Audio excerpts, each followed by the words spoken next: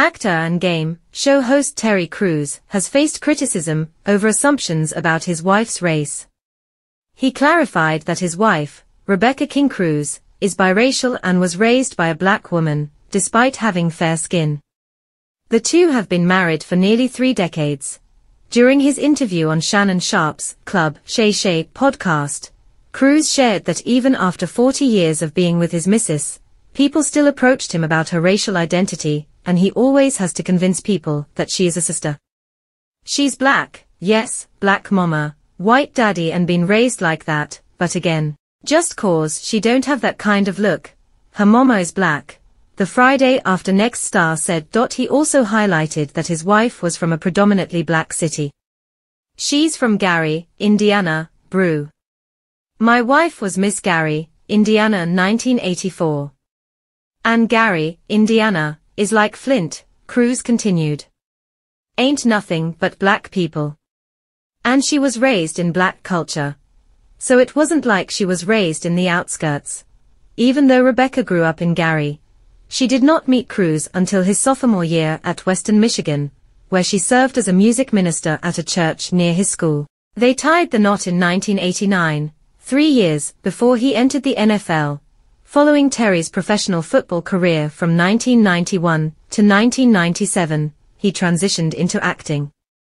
In 2010, the world got to know his wife and family, 5 children and later their 1 grandchild, when they appeared in a reality series titled The Family Cruise. Many on social media commented on his need to clarify his wife's race. Why does it matter the race of his wife? Who cares if she's white or black? One ex-user asked. Why's it matter the race of his wife? Who cares if she's white or black? Knowing that his wife is biracial actually makes all that smoke Terry Crews had for black women on here a couple years ago look even worse, one other social media user posted. Knowing that his wife is biracial actually makes all that smoke Terry Crews had for black women on here a couple years ago look even worse. Crews came under fire in 2020 when critics claimed he dismissed Gabrielle Union's claims of racism on the show America's Got Talent, when she served as a co-host. Crews in fact said in a January 2020 interview on the Today show that the allegations of racism on AGT were made anonymously, not by Union. At that point the claims were from a Variety story citing an unnamed source. So he could say only that his experience as an AGT co-host had been positive. Many pointed to this to claim he has an issue with black women. In the interview with Sharpe, he also addressed how he apologized to Union and her husband, Dwayne Wade. His wife was there also to help mend the wound. Fans acknowledged that King Crew might have been raised with black people, but wondered what that really meant. Wait, so is she black or no? Cause being raised in black culture don't automatically make you black. Ask Rachel. Like what? Another comment read. I'm not sure why he said it like this cause she actually is mixed, said one person who posted pictures of the Crews couple when they were young. I'm not sure why he said it like this cause she actually is mixed. Pictures of King Crews, pulled from her social media, from her childhood show that she is as black as many families in America.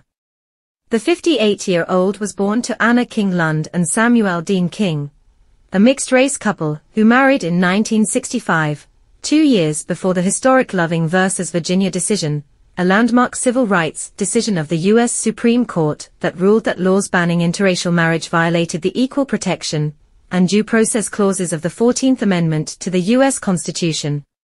The world has changed drastically over the last 60-plus years when it comes to marrying people outside of one's race. In 1967, when the Loving ruling came down, only 3% of the marriages in the nation were interracial. The rate has increased to 17% of newlyweds in modern times. Moreover, in 1958, Gallup asked Americans if they approved of interracial couples. Only 4% of those sampled agreed. In 2022, the same question was asked by the survey, and the approval of interracial marriage in the U.S. has reached a new peak of 94%. Even with such a high approval rating, many people have issues with race and marriage. During the interview, Sharpe pressed the actor about how he managed all of the discrimination his family had faced from closed-minded people bent on misidentifying her race. Cruise said it is just something that they have gotten used to after all of these years. Cruise said, "This is what I admire about her. It never bothered her. She was like, I love black people, and even if some feel that I'm white, I understand it. Wow, and it's deep to me," he said. "That's the way I had to start thinking, because I would always get angry," he added.